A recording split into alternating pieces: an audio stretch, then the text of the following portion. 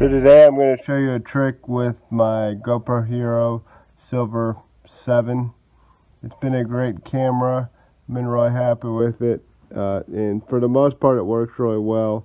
But today just something unusual happened that I've never seen happen before. It essentially did a factory reset without me holding a button down for too long. I was just recording some video, and all of a sudden when I turned the camera on or tried to start recording, it wouldn't let me record. But generally this comes up, it takes about 2 seconds for it to load. So this is an unusual thing that happened. So I was just recording a video, then I turn it back on and this comes on. So I try to press record and nothing happened. So I'm like, what happened? So obviously I speak English. So I press English. It's touch screen obviously.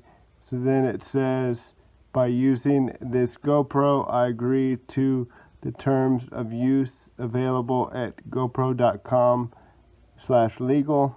So you got to press agree here. Obviously, if you press disagree, it won't let you go any further. Captures the location of your videos and photos are taken. I don't want them to know where I'm taking my video, so I'm going to press off here. So it says here, install the GoPro app on your phone to finish setup, and then step 2, leave your camera on and follow the app instructions.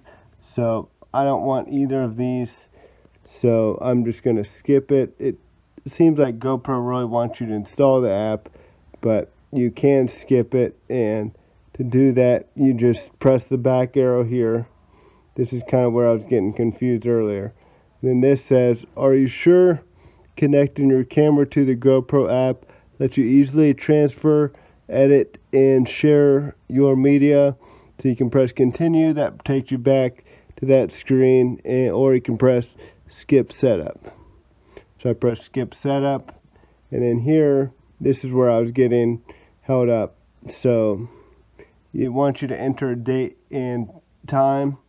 So I was putting X up here, but you want to put a push check mark right here. Obviously it's not 2018. And then check mark again for the time. And then it brings you back to the regular record screen. So now you can start recording again, and essentially it's back to normal.